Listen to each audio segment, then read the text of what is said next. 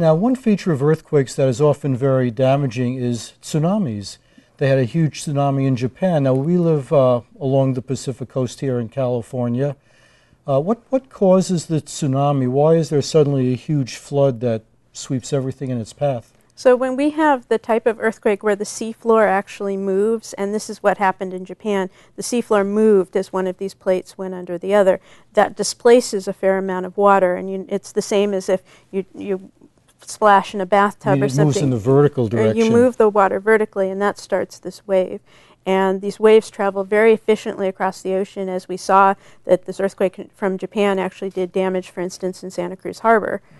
So now when the plate moves up and spills water all over the land, does the plate always go back to its original position, or does sometimes that water stay there and that land area remain permanently submerged? That can happen, and we saw in Japan, in the Sendai area, that the land surface went down, I think, about 5 feet, and that means that a certain amount of land there now is just permanently underwater that was not underwater prior to the earthquake. Was it much land or just a tiny little... I don't know exactly, but it's quite flat in the Sendai Plain, so it's probably a fair amount of land that's now permanently flooded. Now, we expect earthquakes here in California. Is there any advice you can give on what people can do to be better prepared for a quake? So the thing I usually think of is to be prepared to basically camp in my house for a couple of weeks.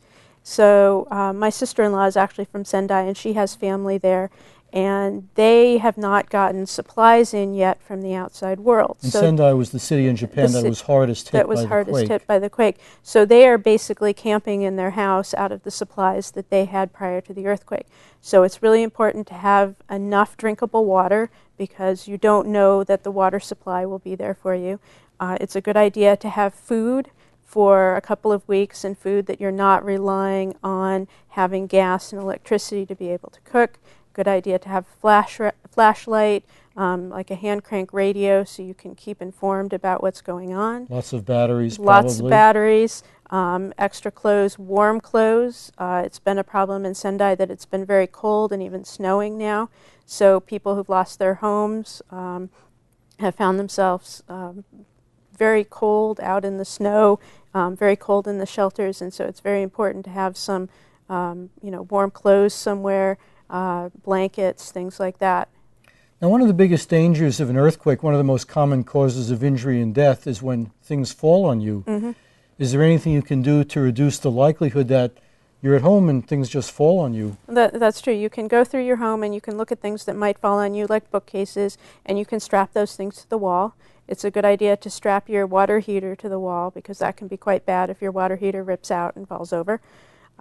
So it's a good idea to, before an earthquake, look around your house at what might fall on you, and also look around your house for a place to go in case when you start feeling the shaking of an earthquake. And the best place to go is to find, a good sturdy table and just get under that good sturdy table, so if things do fall, they can't injure you. And you think most Californians are sufficiently aware of these issues that they would be properly prepared? I would think that most Californians are aware of earthquakes, but the statistics we've seen is only about 10% of people in the Bay Area have actually made preparations for the earthquake. And even though I show probability maps saying the probability of an earthquake, that's talking about the probability of the earthquake over the next 30 years, because these earthquakes will happen. They definitely will happen, and it's just a matter of when they happen. So we need to be prepared when they do happen. Okay, very good. We're going to go to the next segment of our program. I'm going to be talking to Kevin Montgomery, CEO of Intelesense Technologies. But first, we're going to watch a short video of some of the damage done by the earthquake and tsunami in Japan. Let's go ahead and roll that tape.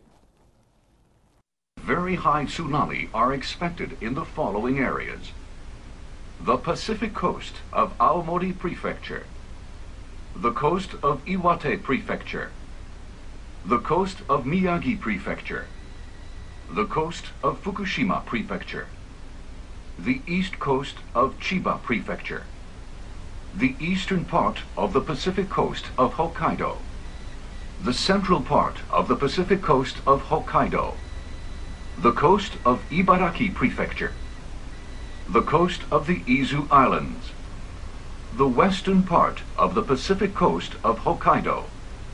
The waves can be more than 3 meters high in some of the areas mentioned. Everyone near the coast must evacuate to higher ground. The Meteorological Agency is also warning that tsunami are expected in the following areas: the west coast of Chiba Prefecture, the coast of Kanagawa Prefecture from the entrance to Tokyo Bay to the west, the coast of Shizuoka Prefecture, the coastal areas facing Tokyo Bay, the coast of the Ogasawara Islands, the coast of Mie Prefecture south of Ise Bay, the Sea of Japan coast of Aomori Prefecture, the Pacific coast of Aichi Prefecture, the coast of Wakayama Prefecture. That was a video of some of the damage done by the recent earthquake and tsunami in Japan. And I'm now talking to Kevin Montgomery, CEO of Intelesense Technologies, which provides a global integrated monitoring service used for managing the response to all kinds of disasters, including earthquakes. Kevin is also the director of the National Biocomputation Center at Stanford University, where his team develops advanced medical technologies for NASA, the Defense Department, the National Institutes of Health, and many other organizations. He has a PhD in computer engineering from the University of California at Santa Cruz. Kevin, welcome to the program. Thank you. Good to have you today. Thank you for having me. Now, I understand that your field is disaster management. What sort of work do you do in disaster management, specifically as it involves earthquakes? Well, specifically with earthquakes, what we've learned is that you need to integrate a lot of information to attain situational awareness of what's really going on in an area, no matter whether it's an earthquake as a disaster or any other sort of natural disaster. So specifically with the case of Fukushima and the Sendai and Japanese earthquake, what we've been able to do is rapidly integrate all of the other information that exists in the world that could be of value to let people understand what's happening on the ground there and be able to make informed decisions about that. Now, when you say you integrate all this information, where do you get it from? What's your source? Typically, it's a lot of different information sources that are popping up over the internet. So, for example, to relate back to the previous speaker, we automatically tap the USGS shake map and all of their sensors that exist worldwide. We also automatically tap the NOAA ocean buoy network worldwide, so we can actually watch the tsunami as it travels across the Pacific.